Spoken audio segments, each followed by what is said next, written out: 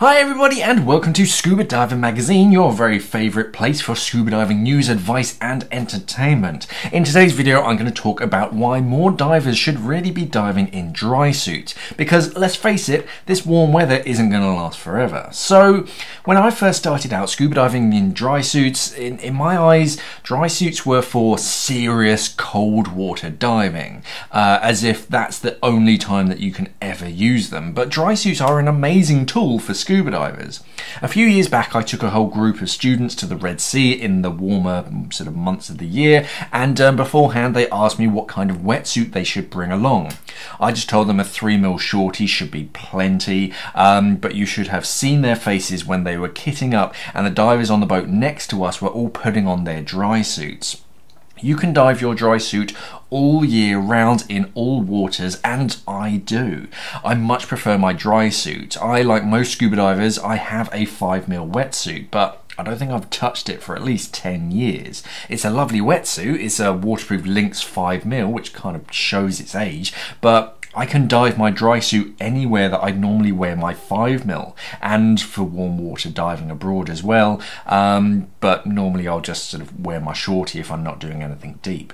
So dry suits shouldn't be this unattainable dark magic kind of a suit that are only for certain divers who have reached a certain level. They're just a tool to keep you warm underwater, and they use air to keep you warm instead of water. Air is a much better insulator than water. In the wintertime, your thick woolly jumper is the warmest thing to put on because it traps lots of air against your body. Only we don't soak our jumpers in cold water before heading out to stay warm, you just rely on that air to keep you warm. Your body radiates heat outwards and it gets trapped in that air inside your jumper, and the same happens for your dry suit because underneath you wear an undersuit, which is just a fancy woolly jumper. Now, before you close this video, just buy a dry suit online and jump into the open ocean. You do need some training before you can dive a dry suit, but they are definitely worth your time, and they are something that you can travel with to stay warm. So let's take a moment to appreciate the modern dry suit and look at why you should dive a dry suit.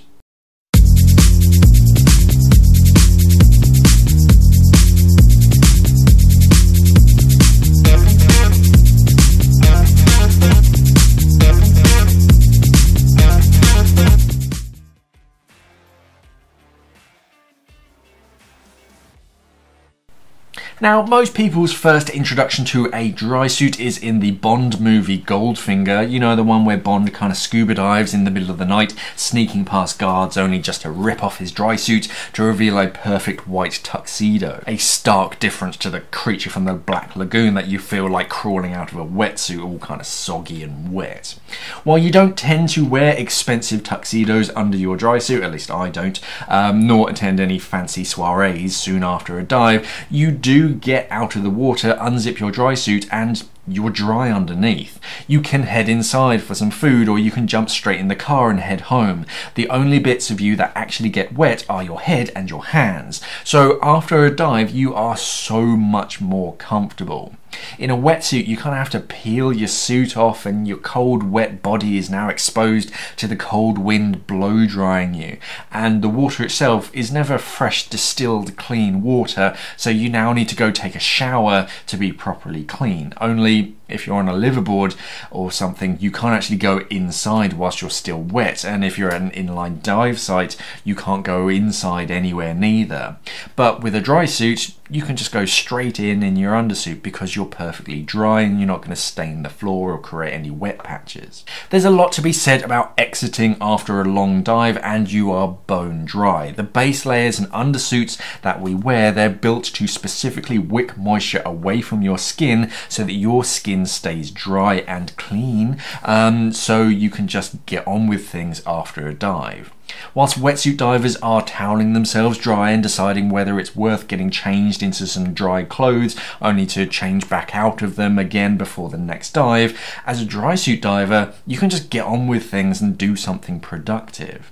Also, for the second and even the third dives of the day, I can promise you that it is much nicer to climb into a dry suit than it is to climb into a wetsuit. Wetsuits never dry that quickly, so you have to climb into a wet, cold, clingy, skin-tight suit that takes a few moments to actually warm up. It's much more pleasant in a dry suit. Oh, and the other thing that I don't miss about wetsuits is that first cold trickle of water that runs down your back when you first hit the water. You don't get that in a dry suit, unless something very wrong has gone wrong. But the main selling point for dry suits is obviously in their warmth. The obvious main benefit of dry suits that I've pretty much already spoken about is the warmth factor. A friend of mine will only ever dive in a wetsuit so that he can experience what his students are feeling. But if they see their instructor wearing a wetsuit, then they'll think that this is what cold water diving just feels like, and they may never do it again, which is bad for the sport. Whereas if you're diving in a dry suit, you should never get cold. If you do get cold on a dive, then you're just not wearing enough exposure protection. Wetsuits also have the unfortunate feature that they compress at depth, so the deeper down you go, where it's actually the coldest, your wetsuit is actually the thinnest, so you have less and less insulation the deeper down you go. In a dry suit, you can just top up your insulation as you need it so that you can maintain a constant warmth. Keeping your body warmth is more important than just being comfortable on a dive. Your body temperature is essential to knowing your rate of decompression too. Chemical reactions tend to go much faster the warmer they are, so when you're nice and warm, your body is absorbing gases at a sensible rate and it expels the dissolved gases at a sensible rate too. When your body is cold, those rates slow down, so you're not getting rid of those dissolved gases. Only your dive computer doesn't really know that. Very few dive computers actually take your body temperature or even the water temperature into account when they're working out your safety stops. So if you're cold at the end of a dive, you may actually have a bit more gas still absorbed in your tissues than your dive computer thinks. And you're cold, so your base instinct is just to get out as soon as possible, but actually your best option is really to be a bit more conservative and stay under some pressure to actually give as much of that gas time to leave your system properly. The constant compression over time can actually become permanent, so your 5mm wetsuit, it probably was 5mm thick when you first bought it, but after a few years of constant compression, it's probably been squished down to a 4mm or even a 3mm. A lot of those teeny tiny bubbles that make up neoprene that are supposed to keep you warm, they've probably closed now. You don't have that problem with a dry suit, even a neoprene dry suit, because neoprene dry suits are made from high density neoprene that's already pre-squished, so you can't squish them anymore. Dry suits also give you the option to fit a dry glove system to them so that your hands can stay dry as well. The trick with cold water diving and keeping your hands warm is always a trade-off with neoprene gloves. The colder the water or the longer the dive, then the thicker the gloves you'll need.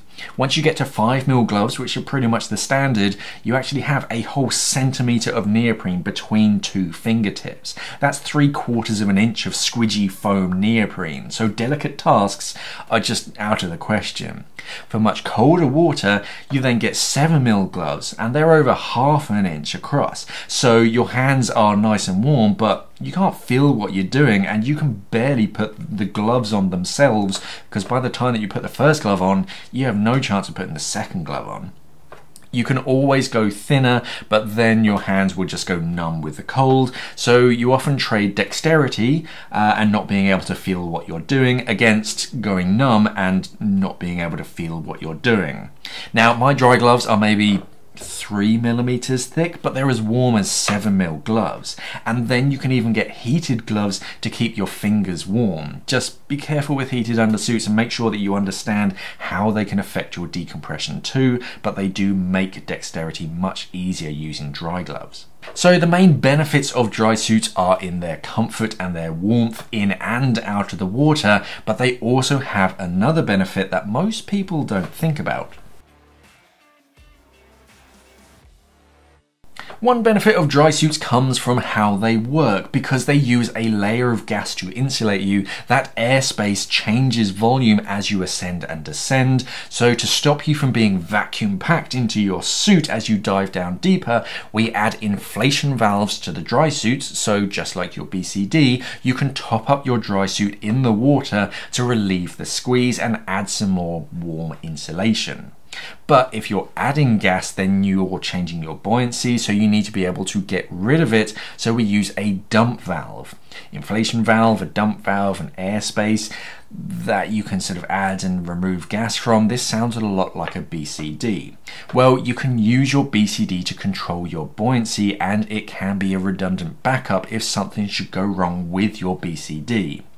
Now, on a dive before, I've actually punctured a BCD bladder, and without any backups, you can't control your buoyancy properly.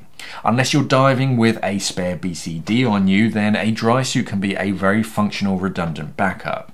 If I'm diving on my twins, I'll actually run my BCD from one first stage and my dry suit from another one, so it is a completely independent backup.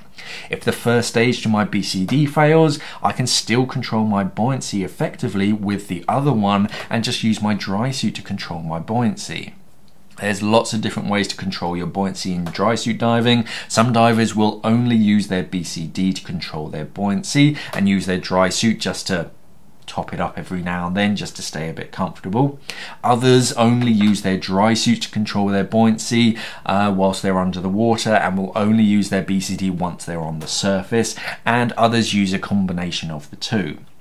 But while we always dive with a second stage just in case something goes wrong, we're rarely taught to dive with a second buoyancy device.